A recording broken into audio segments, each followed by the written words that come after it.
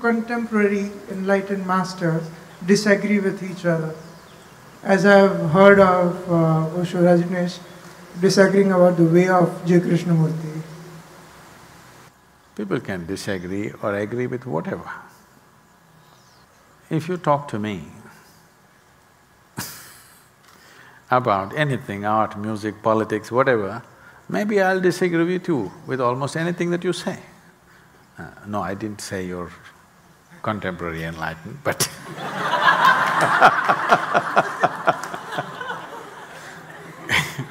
I may disagree with anybody. But if we pay attention to life, there is no need to agree or disagree because the way it is the way it is. Nobody agrees or disagrees about that. But about culture, about clothing, about music, about politics, about art, we can agree and disagree endlessly, isn't it? And the more we disagree, it gets better.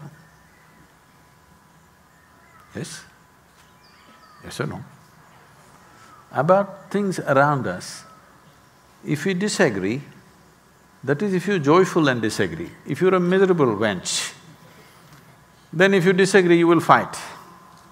If you are little sophisticated in your head, disagreement always leads to betterment of things, isn't it? Suppose you and me disagree, how this should be arranged? We can sit here and debate about it for the next 2 days and then maybe come up with something really beautiful. But the moment we disagree, we get angry and we will fight. Such people are different.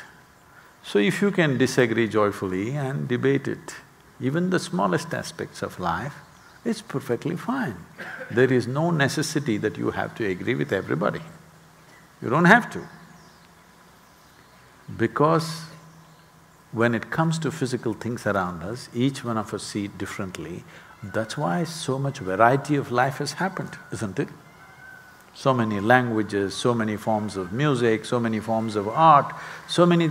many things have happened. Because if everybody agreed, all of us would be living in the cave. We disagreed. Maybe if you were a caveman's daughter, caveman's son, if you were a caveman's son, if you said, I want to build a hut out there, I'm sure your father disagreed. Yes or no? He said, why a cave is good and all the great qualities of living in a cave, he would have expounded for you. But you disagreed, that's why a hut, that is why a million other things, isn't it? So it's all right, enlightened or otherwise, you can disagree about a million things, what's the problem? But if you get to the core, you don't have to agree, you don't have to disagree. The way it is the way it is. Existential does not need your agreement or disagreement. It's simply that the physical, the psychological, the emotional needs agreement and disagreement. You try to gather around people who agree with you, which is a serious mistake because they must be stupid. If you have the sophistication and equanimity within yourself to be constantly around people who disagree with you, you will see you will do things much better in the physical world. If you have only people who agree with you, that means you have gathered an idiot bunch around you who will say for everything, adu saripa, adu saripa.